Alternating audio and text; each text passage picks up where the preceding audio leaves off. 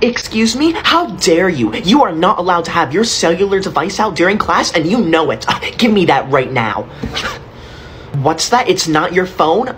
Well, it was on your desk, so whose phone is it?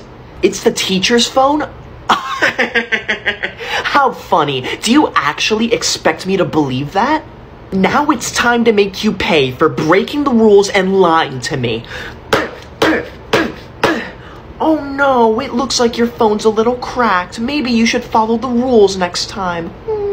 Oh look, here comes the teacher. I bet she's gonna yell at you. What's that, miss? You left your phone over here? Oh no. Funny story, miss. They broke your phone. That's right, miss. I was guarding your phone and they took it out of my hands, said that they hated you, and then smashed it on the desk. Here you go, miss. You should punish them ASAP while I use the restroom.